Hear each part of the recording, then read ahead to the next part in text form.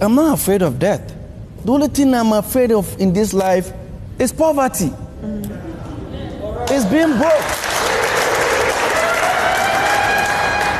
I've tested it before. I've been in our house with my parents before. A bulldozer came and, we're living in, like, this is a major house. There's a boys' quarter. Me, my mom, my father, all the whole family, 6 boys and 2 girls, living in 1-bedroom apartment. Right? They had to divide the room with a curtain. So the landlord have sold the compound. We are trying to plead to give us something. Next thing we were home, bulldozer came and broke the house. So we have tasted poverty.